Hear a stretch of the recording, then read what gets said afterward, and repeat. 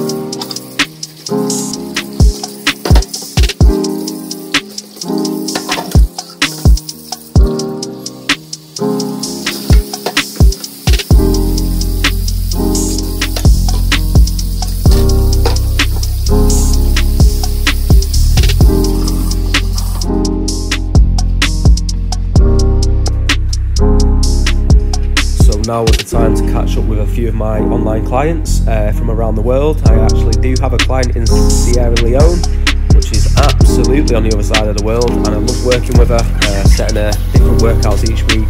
It's something that I'm very passionate about. And then I normally head to Starbucks in the morning, get my morning coffee, the staff know what coffee I have, and I sort my morning diary out for the day.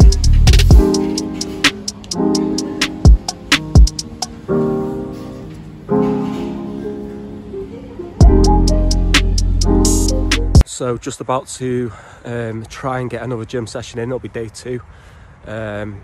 Yesterday was really light. I don't feel like it, but I'm going to get in there, push myself a little bit. I need to sweat, because even though when you're not feeling too great, you just need to sort of like sweat your toxins out of your body. So yeah, I'm going to go in there shortly. Oh, horrible. Yeah, so I'm going to go in there shortly. I'm going to do a full upper body session, and I'm going to do a 10k bike ride, just because I know that I need to sweat. I'm not going to push too hard, but again, it's another day ticked off. I'm going to get back in the sauna, steam, sweat it out. And another quick point, if you're back in the gym after a while and you're starting to build up again slowly, focus on quality over quantity. Make sure you get your technique right. Take the weights slow. You don't want to be lifting them fast unless you're working for power. Try and really think about the muscle you're working. If you're doing a back exercise, are you squeezing in the right areas? Okay, what muscle are you working? Focus on that in your head and take it nice and slow. Time under tension is really important, especially to change your body. You're gonna have to feel a little bit of discomfort, but as I said, don't try and take the easy way out of your weight session. Every single rep counts, and if you treat it that way, quality work, you will see results a lot faster. But then also it's based on your nutrition as well, so you need to be eating well. But yeah, looking forward to getting back into it, and I'll catch you inside. So here I'm focusing on pulling my shoulders down, retracting my shoulder blades together with each pull, and trying to bring it as close to my upper chest as possible. Again, time under tension, nice and slow. I'm not rushing the movement. I want to put my muscles through that tension.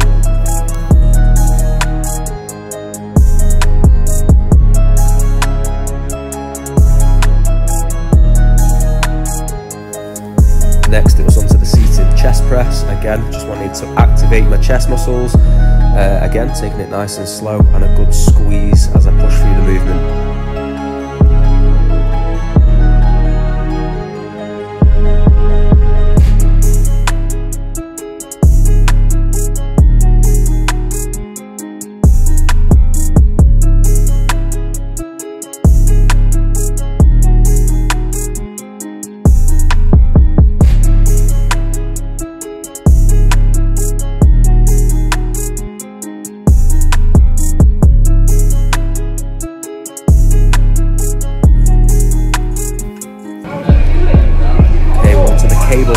now. So this is working the biceps. I'm focusing on keeping my elbows tucked into my side, wedged into my sides. Again, I'm coming all the way up, I'm squeezing as I get to the top.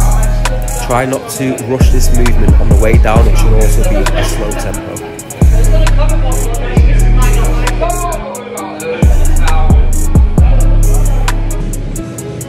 Next up is the tricep extension. I'm using a rope here.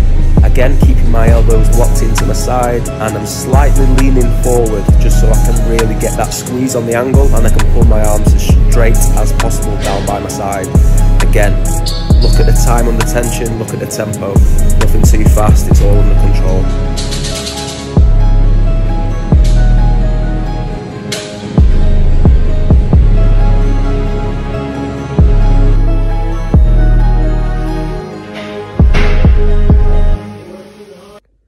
So then, good day all in all. Slowly getting back on track, and that is the aim of this channel, guys, is to help you come from the bottom to the top, right? If you're feeling in a rut, I'm going to try and help you get out of it. Like I said, I've done it before, I've helped a lot of clients do it, and yeah, it really starts with baby steps. Someone always said to me in the morning, once you get up, make your bed. That's rule number one. Make sure you make your bed, and that's something I learned at Manchester United. That make your bed, have standards, set yourself standards, clean your space, your personal space says a lot about yourself. If you're living in a mess, your mind's going to be a mess, and if you're living in a clean space, everything's organised. Your diary's set for work. You know what you're doing that day. You're going to have a clear mind. And that's where fitness comes into it. If you're healthy and you're eating and you're fueling your body in the correct way with nutrients, not processed foods, you're drinking plenty of water. It's not rocket science, guys. It's simple nutrition, this. You don't have to cook fancy meals to be healthy. Get yourself to the gym. If you don't have a personal trainer, can you join a gym class at the local gym? Pure Gym is £20 a month. There's loads of Pure Gyms around England. I think mine is £18, I think I pay. They have free classes once you're a member. 30-minute, 45-minute classes. Do that 3 times a week. An instructor's going to take you through a class 3 times a week for £18 a month.